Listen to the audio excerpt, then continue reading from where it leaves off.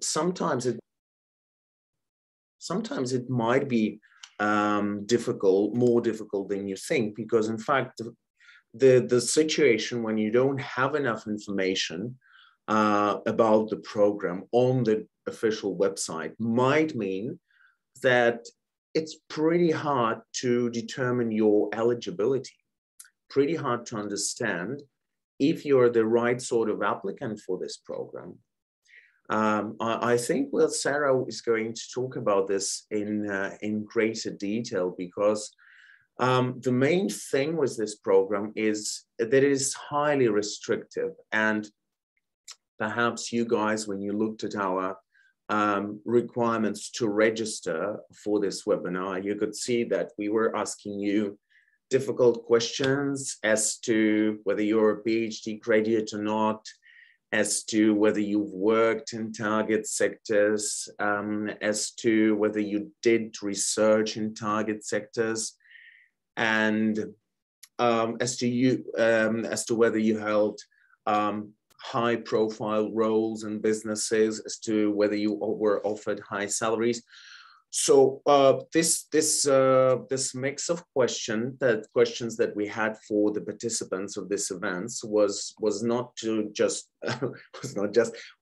scare you off, but it's to give you some rough idea of the criteria of this program and of the requirements of this program. That unfortunately the program is not for everyone, right? So we have many pathways to Australia. We have different options of getting Australian visas.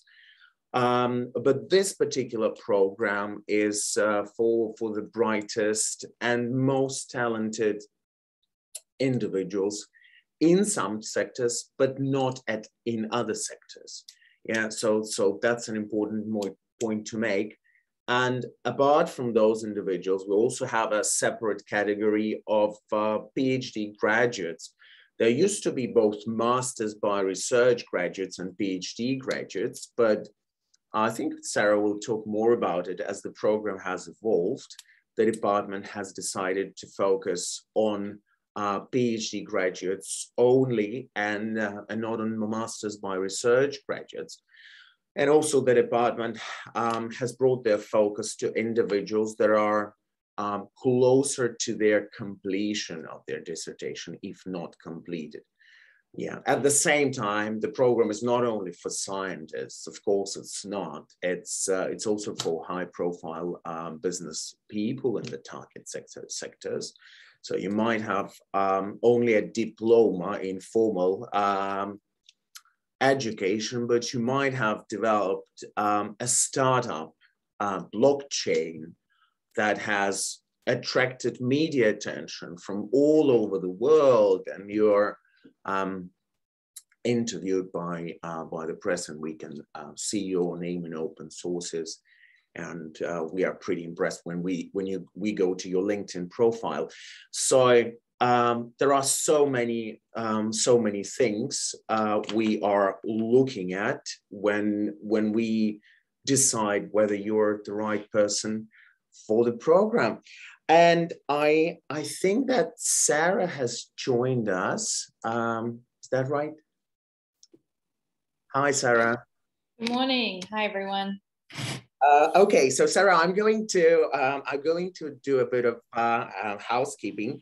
So thank you for joining us, Sarah Rose, First Secretary of Home Affairs, Global Talent Task Force, Europe and Israel, Australian High Commission in London. Thank you very much for joining us. And although Sarah is responsible for, although your title is Europe and Israel, you're basically responsible for all European countries pretty much. But I also think that individuals who have registered from non-European countries can also learn a lot about this event. It's just that perhaps their applications will be coming to other task forces, but the criteria for assessment will be the same. And so it might be helpful.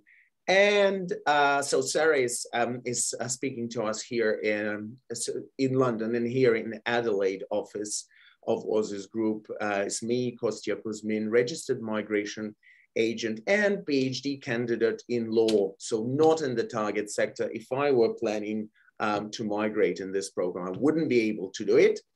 Sarah is going to talk more about the target sector soon.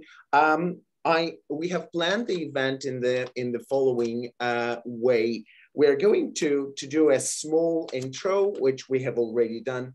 We're going to talk about the requirements of the program. Sarah is going to describe the requirements of the program. Then I'm going to take a bit of your precious time by shooting 3 questions at you that applicants ask me all the time. 3 pervasive questions. I would like to have answers for. I can guess what the answers are, but Sarah, your input would be very much appreciated. And then we can talk to the most active participants, because even prior to this seminar, I have already been contacted by LinkedIn, by people who have some questions, so which is amazing. Sarah, please tell us the thing you have been telling to people for at least the last 2 years, I assume. What is the program about and who is it designed for? Thank you. Yes, thank you. It's great to be here. Hello to everyone. So the Global Talent Program is an initiative that the Australian government started a couple of years ago, and pre-COVID actually. And since COVID hit, we have kind of ramped up that effort. So Australia is seeking exceptionally talented individuals who want to succeed and make a difference. We've got 10 target sectors that we're working with, and I'll list those off for you. It's resources, Agri-food and AgTech, energy, health industries, defence, advanced manufacturing and space, circular economy, DigiTech, infrastructure and tourism, financial services and FinTech, and education. So that's a pretty broad brush of different sectors, but effectively we're looking for people who can grow those sectors and really contribute to making them the future industries for Australia. We have, as a government, worked closely with industry to determine that those are our future facing industries. And really we're looking at all of them from a tech or innovation perspective. So this visa program specifically is looking for individuals who are at the top of their field, who are experienced, who have these innovative ideas and expertise, that they can bring those skills to Australia and help grow our economy and specifically foster the ecosystems around each of those sectors. We are doing a really big push, hence I am based in London, as you said, looking after the European region. And I have a number of colleagues who are based around the world looking after different regions. We all perform the same function, so it's really just about dealing with the global talent officer that's within your region, just to simply make it easier. But we are here to work with potential candidates to share the message of what the program is, and then look at people and work with them to give them an indication of whether this program might be a good fit for them. It's important to recognise that I don't make the decisions, and that's quite deliberate. Myself and the others in the Global Talent Network, we are here to kind of answer some general questions, to kind of give people a bit of a steer if they might be eligible. But it's a different processing team back in Australia that actually assesses the applications and makes the decision. So I'll put that out there first. In terms of the eligibility requirements for the visa, people need to be able to show that they are internationally recognised for whatever it is that their core skill set is, whatever it is that their specialty is. They need to be prominent in their field of expertise. They need to be able to provide evidence that they would be of benefit to the Australian community. So how are they going to help contribute to our ecosystems and grow them? They also need to provide evidence that they would have no difficulty obtaining employment in Australia. So this is a little bit different to our other skilled visa programs where you have to have a job secured before you can come to Australia for the most part. This one, you don't need to have a job secured. You don't need to be sponsored by an employer, but you need to be able to show that you will be able to be employed when you're in Australia. You need to also while you don't have to be sponsored by your employer, you do need to have someone that can nominate you. And this is an important part of this process because we are, inviting people who are in these specialized skill sets. And we need to have someone that can kind of vouch for that skill set because you don't need that employer sponsor. So the nominator needs to be either an Australian organisation or an Australian person, whether that's a permanent resident or a citizen, who is in the same field as you and can talk to your expertise. So they need to be recognised nationally within Australia. So they need to have a national reputation. And they need to be able to say, yes, this person, one, is who they say they are, their skill set is what they've said it is, and yes, that would be of benefit to the Australian economy. So those nominators can be a little bit tricky for some people if they don't have a huge amount of contacts in Australia, and also just pitching them at the right level. So the Global Talent Offices, we don't find nominators for you, but we can certainly kind of have some discussions about, if you come forward with some options, whether those people might be appropriate or whether we need to look at other options. One sort of example of that is certainly people in the financial services and FinTech industry. An accountant, an account manager, those types of people aren't going to be sufficient to be your nominator. We'd be looking for, senior people within the finance industry. So just kind of keeping in mind that they need to be relatively senior as well. And then the last requirement is the high income threshold. So Australia has a Fair Work high income threshold that every year, in line with our taxation system, gets increased. And so for this program year, which is until 30 June 2022, the income threshold is 158,500 Australian dollars. So candidates need to show that they either currently earn that much money or that they would be able to earn that much money in the near future. For some people in some industries, that's really easy to do. For other people, it's perhaps, in an industry where that's not a wage that is given. So there is a little bit of flexibility there, but it really is about candidates working with their migration agents and being able to kind of explain what their situation is and why it might not quite meet that threshold. So that's the high level, I guess, requirements for the visa. As I said, we're looking for people in those 10 target sectors who can come and contribute. What we're finding is there's no kind of standard candidate. Everyone has a slightly different story. Everyone has a slightly different experience level. So when we're looking at things like how you prove that you have international recognition of what you do. For some people, if you're in academia, that might be that you've published multiple journal articles, that you've got lots of citations of your research. Some people might have patents that they've done. For others in other industries, it might be that you're often asked to be a keynote speaker at some sort of international conference.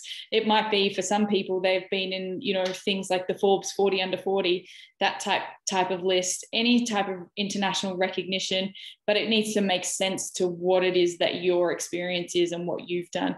For others, it might be that they've worked on international projects and it might not necessarily have media coverage, but well known within the industry what that person has achieved.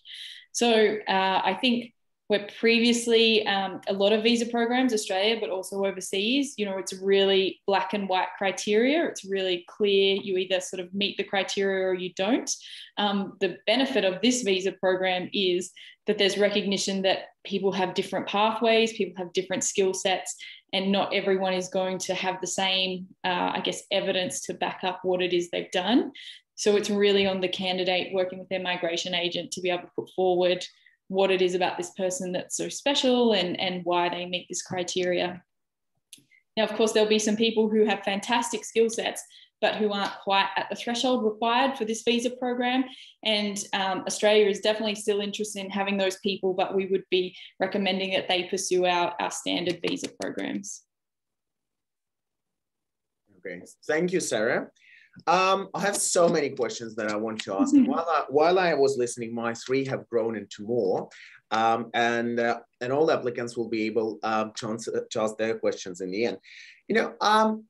thank you. This was a wonderful presentation.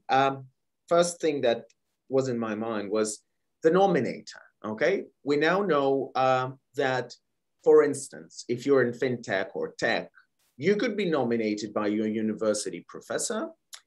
You could be, if they are nationally famous, and they will most likely be, you could be nominated by Australian Computer Society.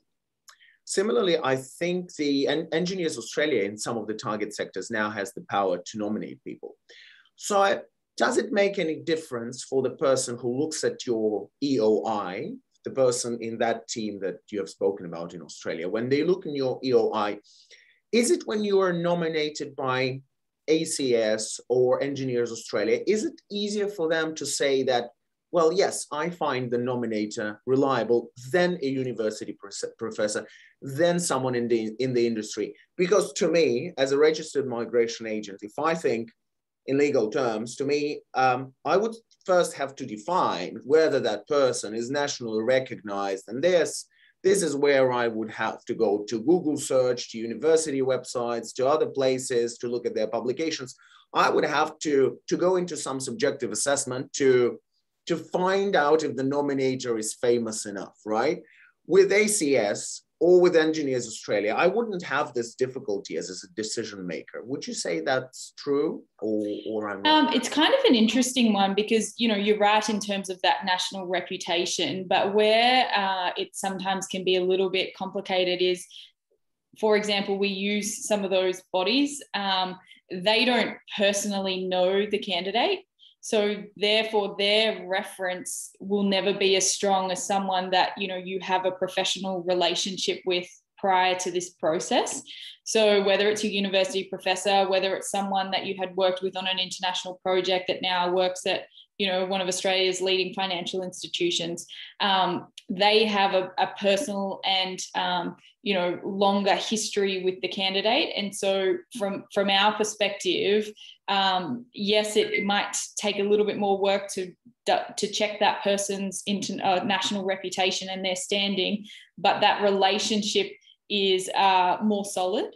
Whereas if you're using these industry bodies, particularly the ones where you're sort of paying for a service, you know, they don't have a pre-existing relationship with you. We would need to really be digging into that to check the validity of that. So I know there's been some sort of rumors, so to speak, going around, you know, kind of the global talent community, which suggests that certain people or organizations have been approved as a nominator. Every single nomination is looked at on a case-by-case basis. So just because the nominator, whether it's a person or an organization, you know, was successful with another candidate, doesn't mean they will be with the next candidate, because it's looking at that relationship. What is that nominator's ability to speak to this person's experience? You know, how much research have they done if they didn't already know them? What kind of is underpinning this recommendation? So I guess the answer is no, it's not necessarily better to use one of those agencies. Okay, well, thank you for that, because my logic was stereotypical. I thought this would be a safer way, you know? Yeah. Yeah, okay, awesome. I think you answered one of my questions by saying media profile may or may not be necessary. I still will ask this question again. Your media profile and your LinkedIn. And I think the EOI asks for your LinkedIn link, right? So is Global Talent a program where you look for people with a certain level of publicity still? How important is this publicity? So would that mean that, let's say, if you're in blockchain, you've developed a new cryptocurrency, which is gaining popularity, right? We all think that they are speculative, but they are in our global talent visa program. The blockchain technology is there.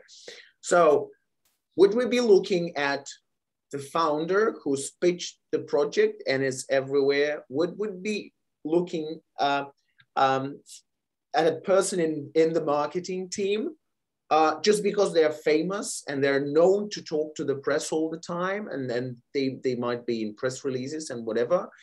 Or would we be looking for the senior developer because they were the one who did all the hard work? Who would we be looking for? And what is the proportion of the media profile and LinkedIn presence and online presence to the hard work? How does it work? I think that's a really good question. And again, this is a little bit case-by-case basis. The co-founder of a blockchain technology, company, to use your example, we would want them because they would obviously have a skill set which has enabled them to create this blockchain technology and to turn that into whatever business it is. So their media profile is sort of neither here nor there. It's the skill set that they have. Some of those people will naturally have a big media profile and, a LinkedIn profile and all of that sort of thing. But we have had people come through the program who don't have any really public profile.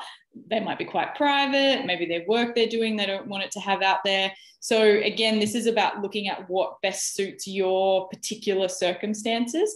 I think the marketing person is a really good question. For the most part, we would probably say no, that person is not for this program, because generally, marketing people, while they perform a really critical role, that's not necessarily an exceptional talent. Yes, you might do a great job at whatever it is you're marketing, but if you were taken from that role, could someone else just as easily sort of do what you do? So there will, of course, be some exceptions. I think a good example, just to kind of digress a little bit, is we have had a lawyer come through the program, and generally we would say lawyers aren't for this program, but this particular lawyer specializes in FinTech. Oh, wow. And helping FinTech startups. So an average lawyer, while a very well-respected career and well-paid and all of that sort of thing, an average lawyer wouldn't get through this program, but this person was able to say why their skill set was so unique and why it was so critical to the FinTech industry. So it would be the same for a lot of those enabling type of roles. So your average marketing person is not going to get through, but if they were able to show why they are so critical to, one of these industries, then perhaps we would consider them. We ask for people's LinkedIn profile because most people these days have a LinkedIn profile, and it's a good way to kind of validate things that they're sort of putting forward in their profile, in their expression of interest. If you don't have a LinkedIn profile, that's not a concern. As I said, we've had people that sort of don't have any public profiles, but it just means that they will need to have provided another alternative for how they show that they're internationally recognized. Thank you very much for that. I see that questions are starting to pop up, but I still finish with mine. We still are within the time. Don't worry, everyone. You will not leave this event with your questions unanswered. So thank you very much for that. Sarah, my next question is, a lot of people come to this office and tell me, I've worked in a famous company. I've worked in several famous employers. A lot of people link the type of business they worked in, the brand name of the business they worked for, and especially their salary. So most of the people think a combination of a good company name and a good salary.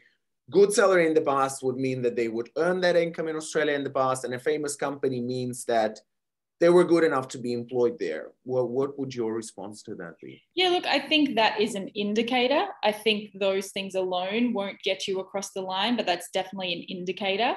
I think Google is a really good example, right? Like everybody around the world knows it's very competitive to get into Google. So they're a huge company, they're worldwide, they do some really exciting things, but even Google has executive assistants, account managers, IT help desk people. So people doing those roles aren't going to be suitable for this program, despite the fact that they work at Google and they might get paid, a couple of $100,000. So it's not, yeah, it's not the be all and end all. It's an indicator, but you would still need to show what is your skill set.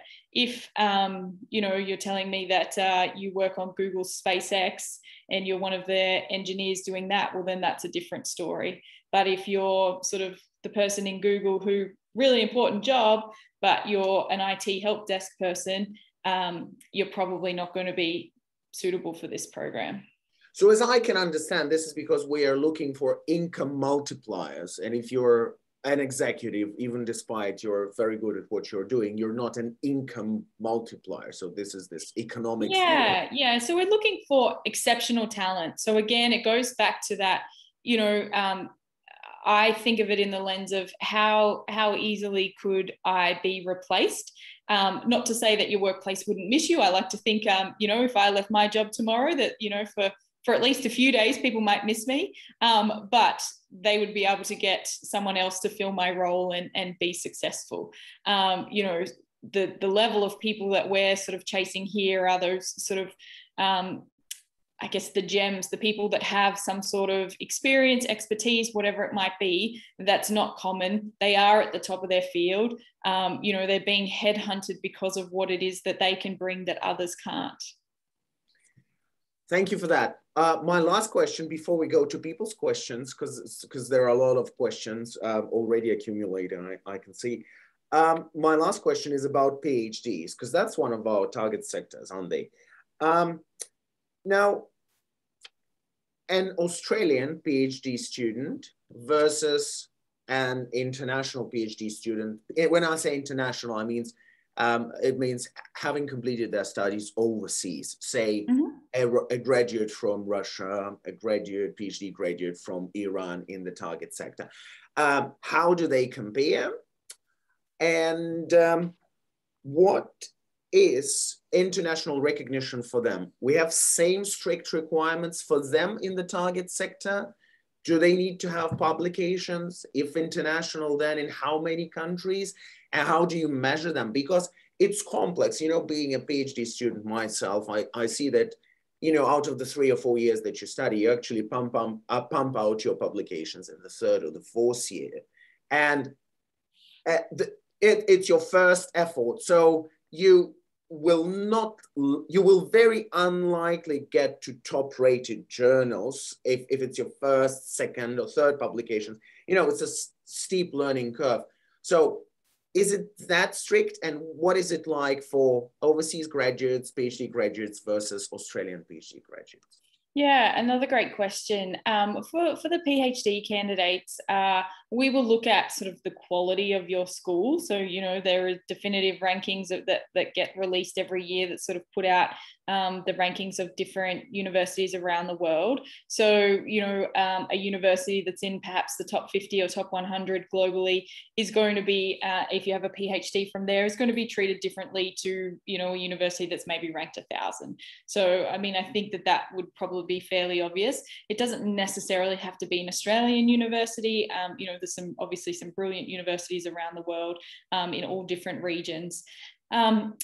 PhD candidates, we have tightened up the requirements. So when this program first started, some of you might be aware it was actually open to PhD candidates as well as master's candidates. And so we have tightened that up over the time because this program has been quite popular. And so, you know, we are trying to sort of increase the threshold. So basically for PhD candidates to be successful, they would need to be able to show that the research that they have done has been cutting edge, that it is contributing to one of our target sectors.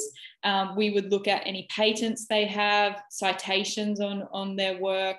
I understand what you're saying, you know, they might not have been out long enough to do that. So there might be some people where, look, you're on the pathway, but you're not quite there yet, because this is for people who are already exceptional. We are trying to identify sort of people on their way up, but there is a limit. So it is a little bit difficult to give a definitive kind of response, I guess, for the PhD candidates, other than to say either your research needs to have been cutting edge and so therefore sort of fits our criteria, or it's a combination of work that maybe you have done before you've done your PhD or while you're doing your PhD. or the PhD to fit within the PhD stream. It's if you've finished your PhD within the last 3 years. So over that span of time, some people might have that combination of, here's the, you know, cutting edge work I did as part of my PhD, here's where I've applied it in the workplace. And we find that, you know, I made some comments before about the income threshold. We do find that PhD candidates are the ones who kind of most likely struggle with meeting that threshold, because we appreciate that in research, you know, you're not getting huge salaries. And so that's something that we have worked with some candidates, and they're able to sort of show, well, yes, I'm studying, and, you know, maybe I'm doing some part-time teaching on the side. This is the income I get, but, you know, within 2 years, people who graduate with a similar PhD to me would earn X, Y, and Z. Thank you for that, Sarah. We're flooded with questions, so enough of my questions. Let's go to people's questions. Hi, does the department, some of them are direct messages, so I will be just reading them out, okay? Hi, does the department prioritize according to someone's nationality, and does it prioritize applications on target sectors that are aligned with PMSOL skills list? No. So there's no prioritization based on nationality at all. This is separate to the priority migration list. So although those occupations for our other visas are being prioritized, for this one, they're not. We do have an ability to prioritize limited numbers of applications through this program. It is really on an exception basis, and it is where that person, when they've put forward their expression of interest, they have been able to demonstrate that they are unbelievably exceptional, you know. So we're going to have people who are absolutely eligible for this program and who will be invited to apply for the visa, and they will sort of go through the standard process, and, you know, we'll get to your application as soon as we can. And then there are people who are obviously exceptional, and they will sort of potentially get prioritized. Thank you. Also, why process times vary from person to person, and how one updates their EOI, the question reads. Yeah, this happens across all of our visas. So every single visa application is considered on a case-by-case basis. And there are a number of things that can make applications take longer than others. Some of them will be associated with your nationality, in that perhaps it takes longer for you to get a police check. So it's not about we are prioritizing one nationality over the other. It's about, you know, do you need to get a police check from a certain country, and do those countries take longer to do that? Do you need to get health checks in another country, and that takes longer? With the expression of interest process, we need to verify information you've put forward. Perhaps who we need to verify it with takes longer to get back to us than, you know, in other places. So it is all done on an individual basis. And I appreciate that can be a little bit frustrating to people, but we are kind of pushing them through as quickly as we can. There has been a significant amount of interest from this program, which is excellent. The other thing that's happened, though, is because it is an expression of interest, and the expression of interest doesn't cost any money, a lot of people that aren't eligible are applying, and we have to go through every single one of those applications, assess them, and you know, get back to that person. So that takes time, even though it's pretty clear that those people might not be eligible. So we are kind of being flooded with all this interest. And I think I might have missed the second part of that question. Yeah, how does one update their EOI? Okay, so there is a mailbox. So when you submit your EOI, you should get a notification, and it's globaltalent@homeaffairs.gov.au. That's the inbox. And so you would need to send an email to them with your, probably your passport number is the best way to do it, and say, can you please add this information to my expression of interest? They will receive that. They will add it to your file. They won't respond because we're getting flooded with so many emails. So it's likely you will just get an auto response that sort of says, thank you for your email. You know, here's some basic information, frequently asked questions, but your email will get added to your file. Thank you, Sarah. Next question. I'm from India. As I understand, Sarah handles Europe. So who would be the right person for me to talk to? Yeah, so we have a team that looks after India.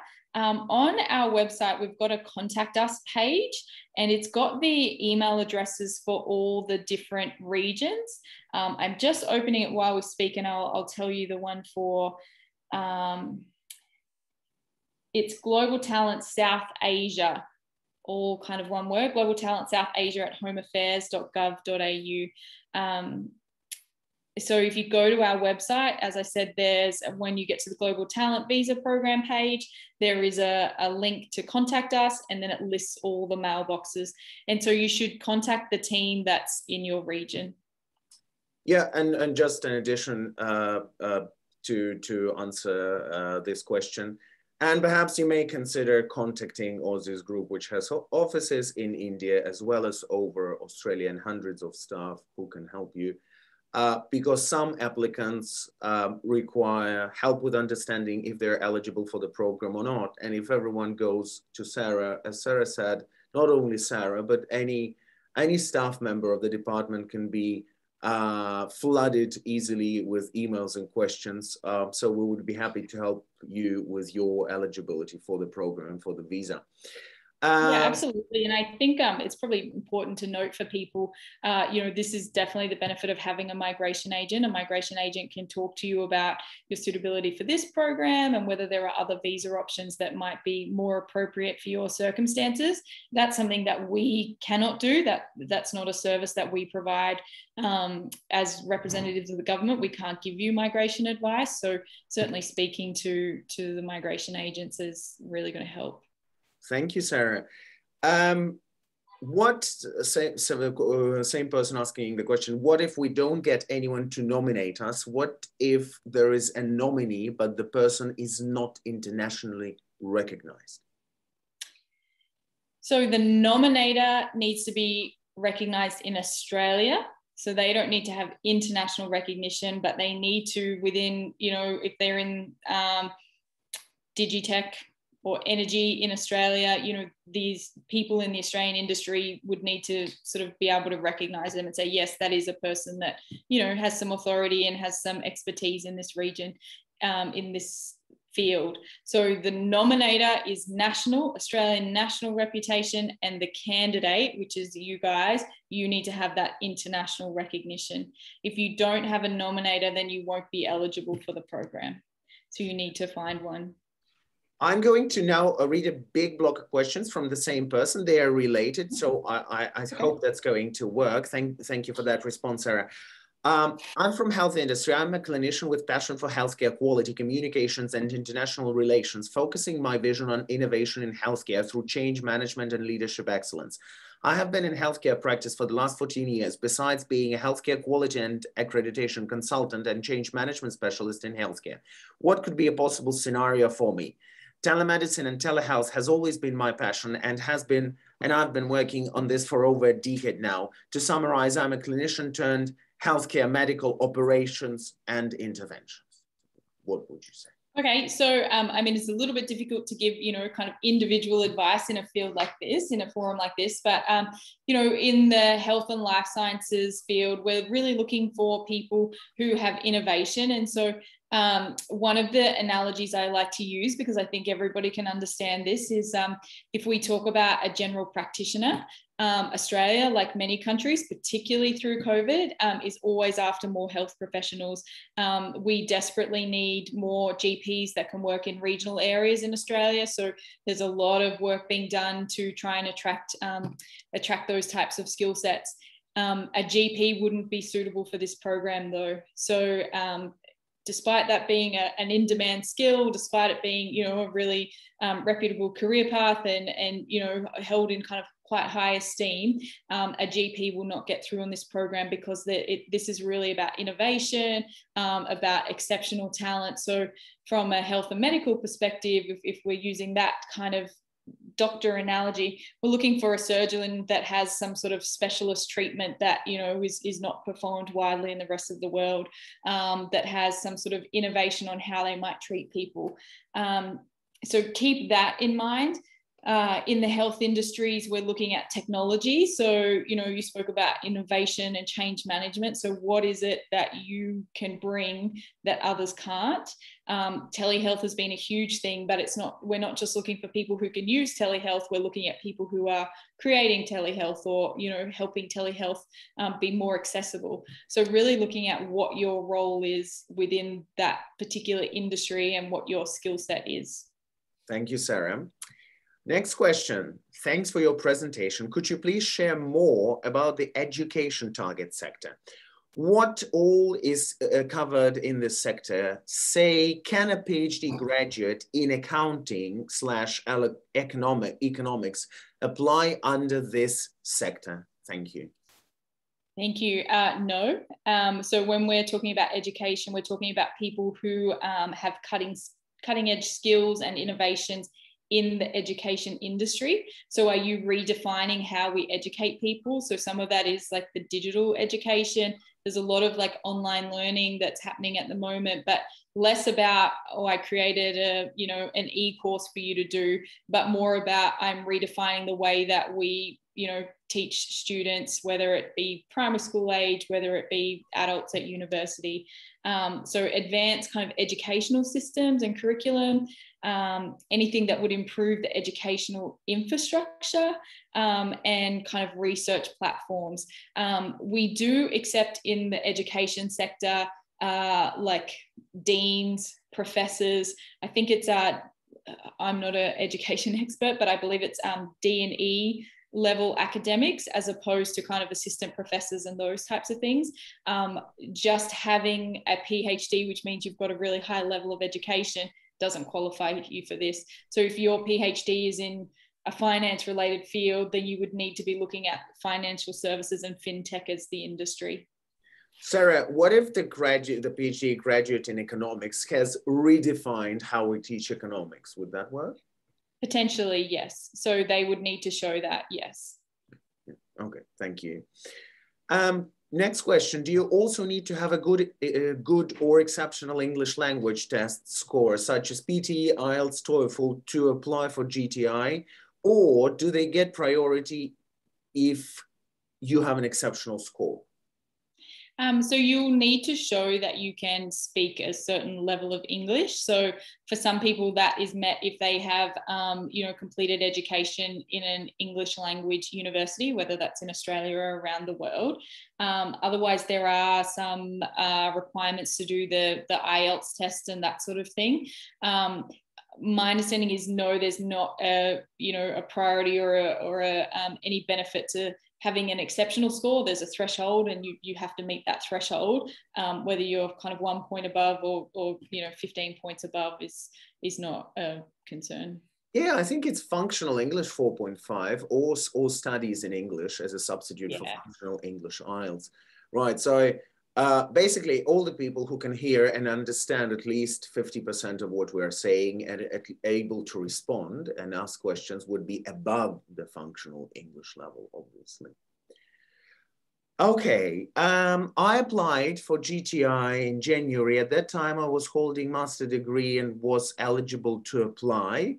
But after 15 days, GTI changed it to only PhD people. I waited for long and got a response from your GTI team asking, it's a quote, the response was asking whether I have a PhD. When I said no, they said, okay, they will contact.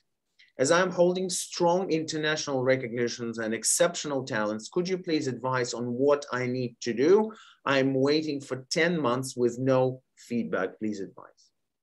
Yeah, so I guess there's two things. I mentioned previously that we had been accepting master's students.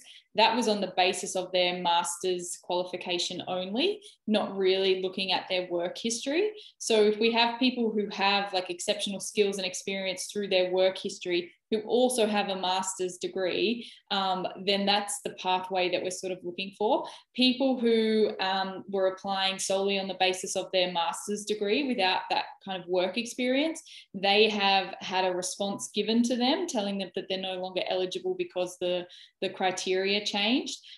So without sort of, again, going into specifics on a particular candidate, without knowing all the information, the fact that your application is still current, your EOI is still being processed, suggests to me that you haven't been discounted because of just being a master's student. The best thing you can do is email that global talent mailbox I gave before, globaltalent@homeaffairs.gov.au, and they can, consider whatever your questions are and get back to you. Like I said, they are inundated constantly with queries. So, you would have to be very clear about what it is you wanted to know, and be patient, I guess, and wait for a response. But because of COVID, I sort of mentioned we've been had an influx of people who are interested in this. And because of COVID, we haven't had quite as many resources available to process these as we would have liked. So there has been a bit of a delay.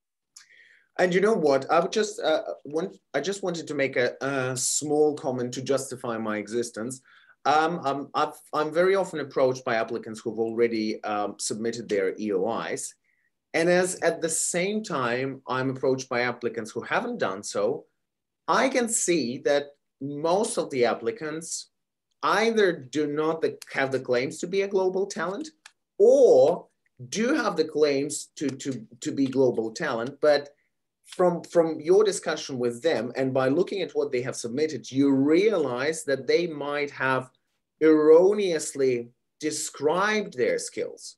Most people do that by supplying tons of information about themselves. I've seen people want to submit 30 pages of CVs with all their publications and abstracts and whatever. And the question I asked them is, would you ever believe anyone who receives hundreds of emails a day potentially would have the time to read it? And it's this stage when you can't help the applicant, because if you try to follow up with the global talent team, you would normally get a response: look, it's been submitted. We're not going to assist you until a decision is made. And this is where I always tell the applicants, you should think, it seems simple, as if you apply and it's done, but most people cannot, even if they are global talent, find it difficult to communicate their global talent. And once they have submitted this EOI and then they come to us, unfortunately, unless and until they are refused, there's nothing we can do. Yeah, that's true. And a tip that I try and give to people is you've got to think about this as though it's a job application. And, some of you work in really cutting edge technology, and as you sort of said, it can be difficult to explain that to people who aren't in the same field as you. And I think people have to keep that in mind. Our teams that do these assessments have been doing them a long time and are conducting a huge amount of research, but they haven't got a PhD, they haven't got the same experience as you. So of course, they're not going to be able to understand all of the technical detail that people give. So when preparing your expression of interest, I like to tell people, think about it like a job application. Include some sort of cover, document, letter, whatever it might be that sort of tells the story of who you are and why you're exceptional and why Australia should want you. And then back it up with all the evidence that you need to submit. You don't need to submit pages and pages of really technical information, but maybe you submit this is the title of the journal article, and this is how many times it's been cited, and this is the publication it was in, and that sort of level of detail. You don't need to submit your whole PhD, your thesis. We're not going to be able to read that. So yeah, I think you're right. Really thinking about what is this package that I'm putting forward and how does it best sell my skill set. Our team will absolutely go through everything that's provided, but the easier you make it for the decision maker, potentially the quicker you will get a decision when they're looking at your case. That's what I keep telling people. And the problem is, once they have already flooded their decision maker to the extent that they can't quickly and expeditiously decide whether this application is worth being selected, it's all done then. You're stuck for 12 months waiting. So, I urge people to think twice, potentially talk to to a registered migration agent or to a legal practitioner who knows the program before they do it, because most of the talents, even if they're talents, they just flood officers with information. So officers do not have the mental capacity to work with that amount of information and to find what is the crux, you know. Okay, we have another question. Hi, is basic eligibility, does it cover just offers or requires to have offer letter with 149K? It's 159, and in network and security domain. So in other words, do you need a job offer for that? You don't have to have one. It certainly helps if you do, but you don't have to have one. I've seen people that can kind of say, look, this is what I'm doing at the moment in my home country or wherever you currently are. This is what my salary is here. I've been on seek.com, which is, you know, a big recruitment website in Australia. And here are 3 or 4 jobs that are similar to what I've been doing. And here is what they're offering. You know, so there's different ways you can provide it. You don't have to have a letter of offer. You don't have to have a contract, but you need to sort of be able to justify why it is that you think you can apply for that. You know, we also look at, if I go back to the doctor's analogy, if you telling us you're a nurse and then you put forward a recruitment for a GP, we're going to realize that that's not a job that you're realistically going to be able to get. And so same, you know, within DigiTech, what are the jobs that are realistic compared to your experience and your skill set? Thank you, Sarah. Next question. What happens if you have worked in 2 different sectors, such as mining and energy, and have publications in both of them, but say your PhD's major project was energy, but the nominator is internationally recognized in mining? Wow. That's a little bit confusing, isn't it? It sounds like you've got some great experience. If your nominator is in mining and you have, therefore, that would suggest that you're putting forward that your experience, your key experience is in the mining industry, then you would go with that. We can see, we often do have people that kind of cross over too, so we can see that. Again, if you do it in sort of the structure that I mentioned, which is some sort of cover letter, you might say in there, look, this is what my studies are in, that has morphed into working in the energy sector, but I'm actually a specialist in, you know, mining technology or whatever it might be. So you can put that story forward to us, but you just pick the sector that most closely aligns with, I guess, what the information packages you're putting forward.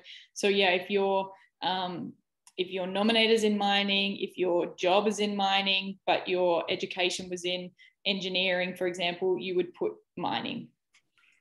Thank you, Sarah. Another question, why applications are still hanging on October 2020, though my EOI has been lodged in December 2020 for almost 1 year? Optimistically, will there be good progress in the near future? Yeah, look, we are working really hard to get through them. I've mentioned a couple of times we've had a huge influx of interest, which has been really exciting, but it has also coincided with COVID. I'm sure people are hopefully semi-aware. We've had a number of lockdowns in Australia in the last few months, and that has meant that our workforce has had to work remotely. Unfortunately, government isn't as efficient as some private industry, and so that has, you know, slowed down our systems and processes and our access to resources of staff. So, you know, all we can do is thank everyone for being so patient and just reiterate that we are working through these as quickly as we can. And I know there's been a fair bit of recruitment activity happening to bring the size of the team up and get through these as quickly as possible. Thank you, Sarah. PhD in Agriculture and Dean of Research falls in sector Agri-food as well as circular economy in emission sustainable production. Which sector should I put in? Wow. Yeah, wow. Really, some really impressive people. So again, it's kind of a decision for you. Just think about, yeah, where maybe your nominator's coming from, what sort of roles you think that you will be doing or you have most recently been doing, and just explaining somehow through your expression of interest that, look, I cut across multiple industries. This is why I've put myself against this one, but, you know, I could fall within any sector. Thank you.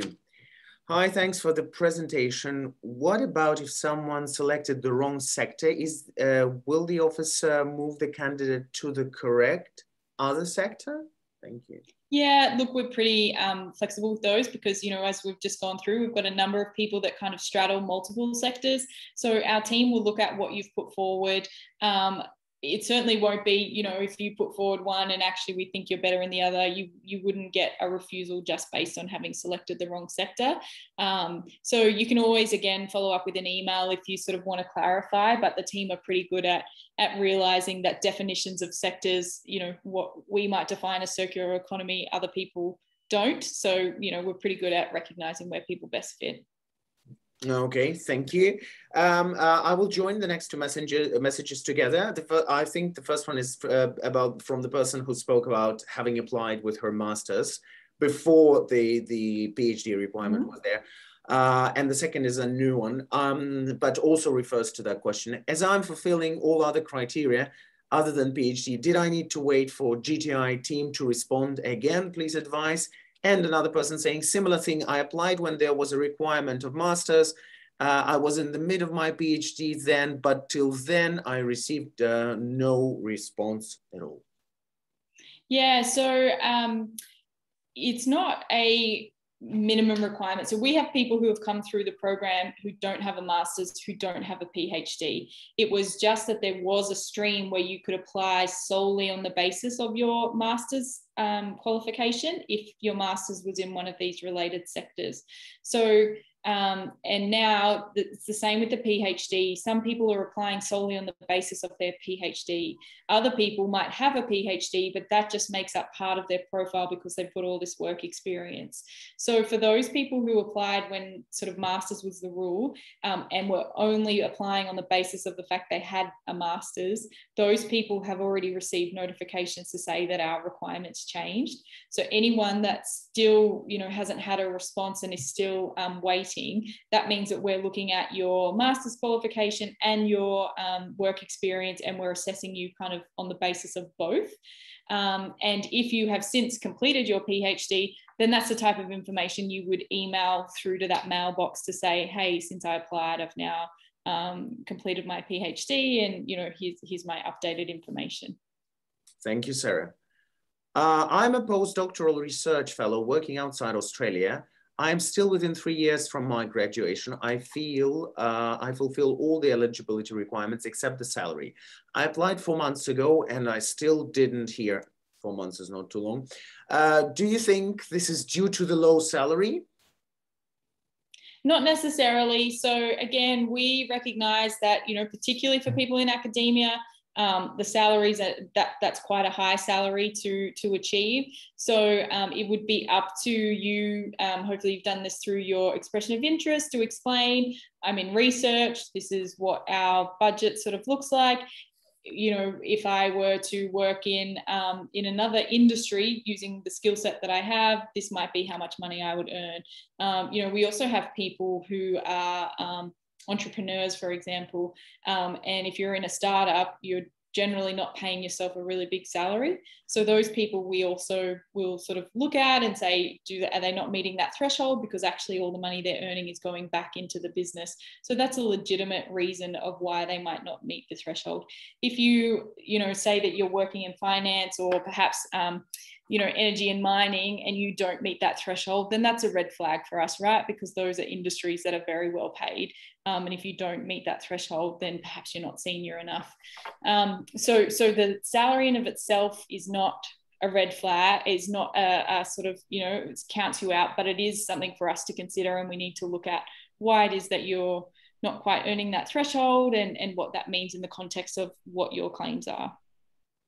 And again, I will say again, 4 months is not a long wait, but to all our clients, like we want to help everyone. But guys, if you made an application for your EOI yourself and you didn't explain something good enough, I'm very sorry to say that, but you might have to wait for a certain time until they get back to you, either by saying you're invited to apply for a visa or refusal. It's very unfortunate, but we're not able to do much in the process because the global talent team would normally respond that we cannot assist with applications that are in processing. I assume that this is due to the workload they have, as Sarah explained. So I would want to help everyone so much, but you know, if you did something wrong, I would say that it's very difficult to update that file. It's quite difficult to change it. You can update the file. It's certainly better to have had a comprehensive application from the start, but you can send information through and you can update your file. If you haven't had a response yet, it means your application hasn't been, or your EOI hasn't been assessed yet. But as you say, it can be more difficult. I think it's probably important to note here, this is maybe a good segue, that you can submit multiple EOIs. So if you submit an EOI and it's sort of rejected, you don't get invited to apply for the visa, you can apply again. But you need to get the rejection first, right? Yes, yes. Okay, that's what I'm saying. And people might be waiting for months for that rejection. Yeah. Okay. Yeah.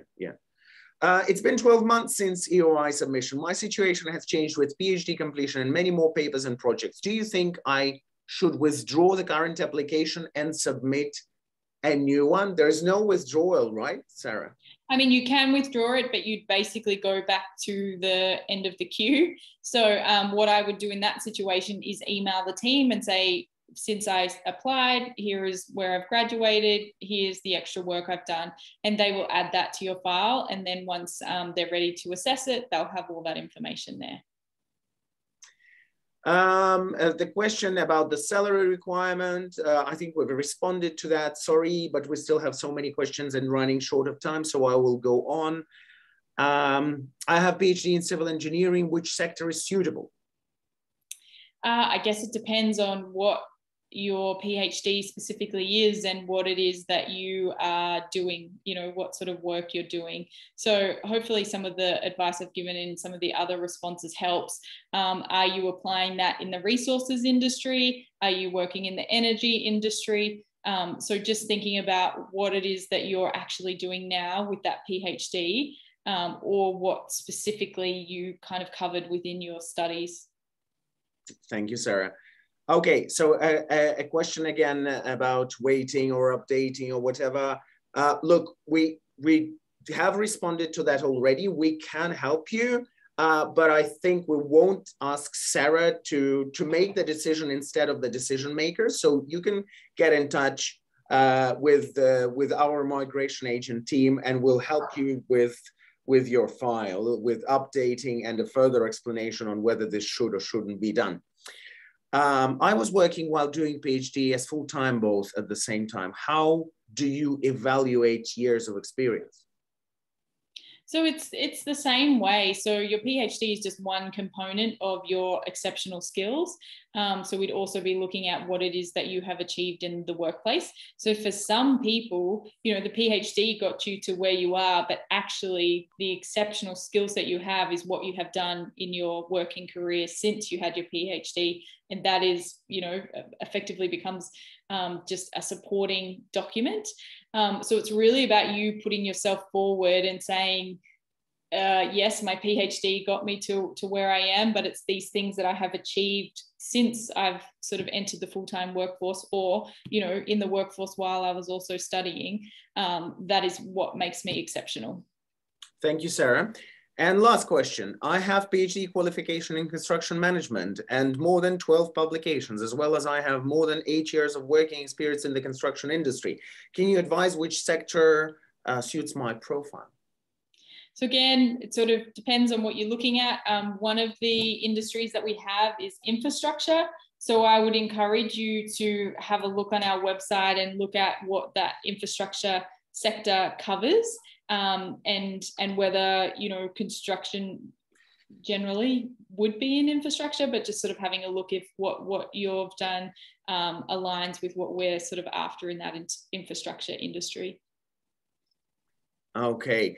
And one more question came up. I think I asked this question, but the applicant might have joined us later. I got a PhD in computer science from, sorry if I mispronounced that, Tsinghua University, China, 2010. Does PhD outside Australia, does it have less weight compared to an Australian PhD? No, so it's not about Australian versus other PhDs, but what we do look at is the ranking of universities across the globe. So a university that's ranked in the top 100, that PhD is sort of going to be worth more, I guess, than a PhD from a university that's outside the top 1,000. But we would look at what it is you've done, the quality of the school, the quality of the PhD, and more importantly, what it is specifically that you have studied. Okay, I can see that we're running out of time. Sorry, but we're not going to answer any more questions. You can get in touch with us if you want, and we will discuss your profile in line with the requirements of the Global Talent Program. Thank you very much, Sarah. This was an amazing presentation, which we all appreciated very much. And I think we've had wonderful engagement with the number of participants, having grown in the first 10 minutes and stayed the same. We lost only one person during this 1 hour. It just shows how good it was for people and how it lived up to their expectations. Thank you very much for that, Sarah. Yeah, thank you so much for having me. It's always great to have so many people that are interested in Australia. You know, we feel very fortunate, and this is a really exciting program, and we look forward to kind of hearing from you, Kostya, and from the people through you, I guess, who are interested in the program and getting some real talent into Australia. So thank you, everyone, for your interest, and thank you for having me today. Thank you, Sarah. Sarah Rose, First Secretary, Home Affairs, Global Talent, Europe and Israel, Australian High Commission in London. I did it twice again. I didn't forget the difficult title, although I was looking at my notes. And me, Kostya Kuzmin, Registered Migration Agent, and Aussies Group, a team of dedicated professionals. Guys, remember that mistakes, it's cheaper not to make mistakes in migration. That's what I always tell my clients. It's cheaper to have some support and assistance. Sarah, thank you very much again. And we hope very much to have you again with us sometime in the future. Thank you. Sounds great. Thanks, everyone. Enjoy the rest of your day. Bye-bye. Bye.